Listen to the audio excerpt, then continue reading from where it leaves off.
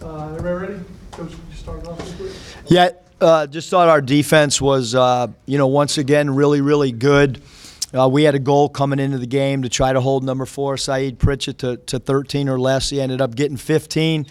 The guys were a little bit tired of hearing it all week since our last game, but we had a siren go off in all of our preparations anytime Saeed Pritchett in the scout team touched the ball, just to make sure that we did not allow a guy that came in here as one of the nation's leading scorers to get clean looks. And I thought, his 7 turnovers was really, really vital for us defensively. And, we did not shoot the ball well at all. We weren't pretty offensively tonight.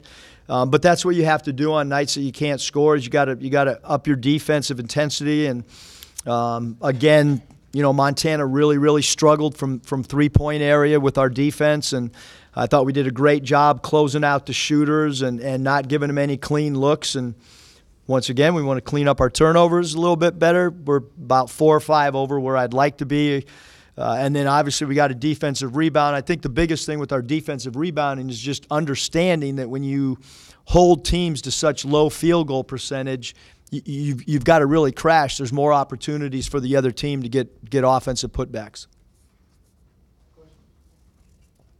Eric, Adrian had his first double-double career high, and I think 9 rebounds was his previous high. Just what did you think of his game all around? Yeah, I think that he's doing a phenomenal job. When he plays that center spot, he's just so quick off the floor. I thought his offensive rebounds were phenomenal. I mean, he had one off a missed free throw that was awesome. He's a guy that has the ability on our team to range rebound. And I thought he played a great all-around game. I mean, we played through him a little bit more tonight. He had the ball in his hands a little bit early in the game. We felt like he had a quickness matchup against number 23, Mac Anderson, and felt like he could maybe outreact him to the glass, and he went ahead and did that, certainly on the offensive boards. Coach, could you evaluate Mason's play through 3 games? He's kind of been a constant on the offensive end. Yeah, I think he's done a great job. I mean, 2 of our last 3 games, he's done a really good job late game as we've kind of milked the clock, running him in middle pick and rolls. And so you got your 4-man handling the ball in pick and rolls, which most 4-men that are guarding him, they're not used to that. And so I think it causes a little bit of matchup problems, and he's done a great job of converting his free throws. He's so crafty and kind of herky-jerky and stop and start, change his speeds. He does a great job of understanding how to get the defense off its feet to draw FTAs, free throws attempted. And, that's one thing that we're really happy with offensively tonight. We finally got to the foul line, which in the past has been a big part of our team, is getting a lot of 3-ball attempts and then mixing it in and being a high-volume free throw attempt team. In the first 2 games, we were disappointed in our FTAs and not getting to the line more. Glad to see how they compensated for Isaiah's off night for shooting. I thought Isaiah was off the charts great defensively. I mean, he guarded Pritchett some. He guarded Manuel, who's a transfer from Oregon State, and a guy that had some good years for the Beavers in Oregon State, and sometimes your shot just doesn't fall.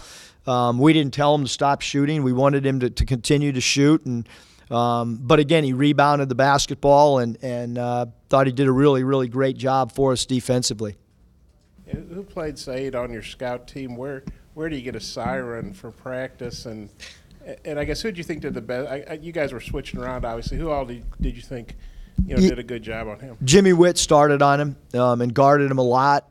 Then Mason went to him about the 10-minute mark, 11-minute mark of the second half, and did a really, really good job. And then Isaiah was on him a little bit. So that whole group, and Pat Eckerman somehow found a siren somewhere, and we were able to utilize that. Who played him in practice? A multitude of guys, but mainly Reggie.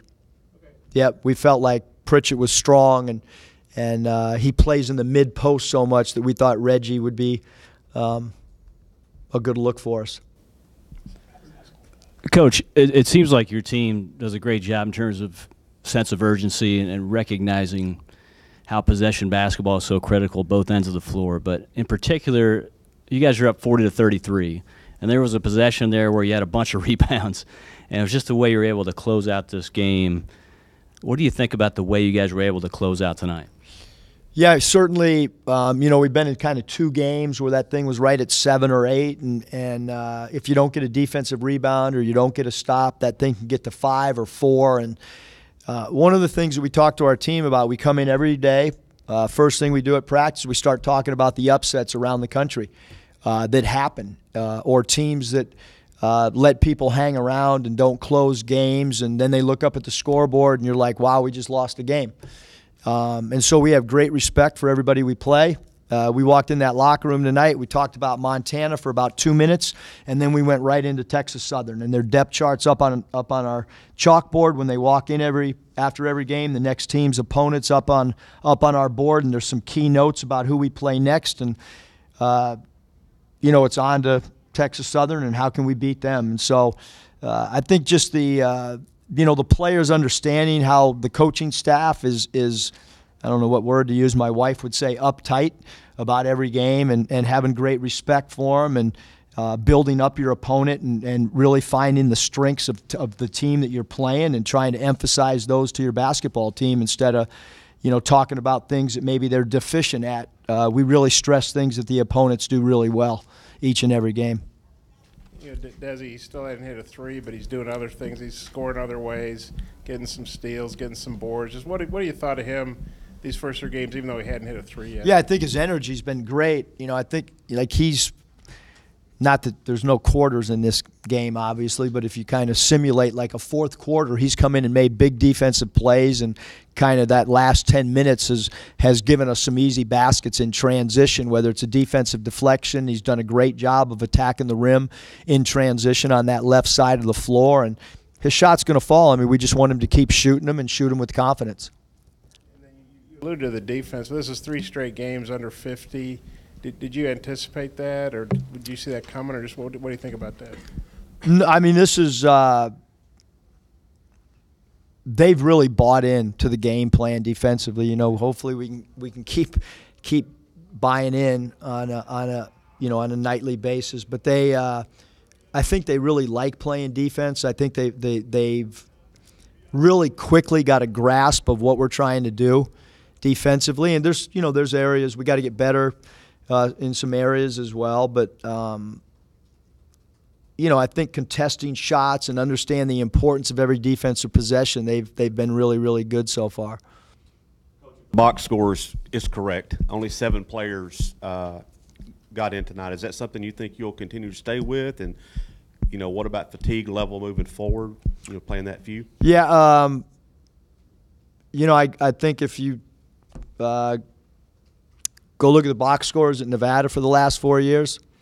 Probably going to see 7.5 guys, meaning 7 or 8 guys.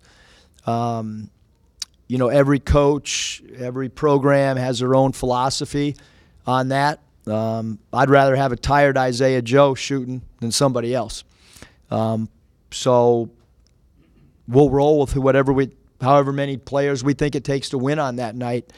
I might be one of few coaches that believe that 30 college games, 18 to 22-year-old people that play 1 or 2 games a week are able to play 37 minutes. I come from a completely different world where you play 82 games and you get in at 2 o'clock in the morning and you wake up and play a game at 4 in the afternoon sometimes on weekends. So I think you got to use your bench in the NBA. Although Tom Thibodeau would probably disagree. But here, we're not gonna just pass out minutes to pass out minutes. You got to earn them in practice, and you got to earn them understanding the game plan, and then when your number's called, you just got to be ready to play. Final question, Bob? Yeah, I think Mason still hadn't missed a free throw. I think he's 17-17 the last 2 games, and then he was whatever that first game. What do you thought of that? He's been perfect so far. Bob, don't jinx him. We're not supposed to talk about that. He's been great from the charity stripe, and we don't want to talk about it because it's kind of like a baseball hitter that's hot.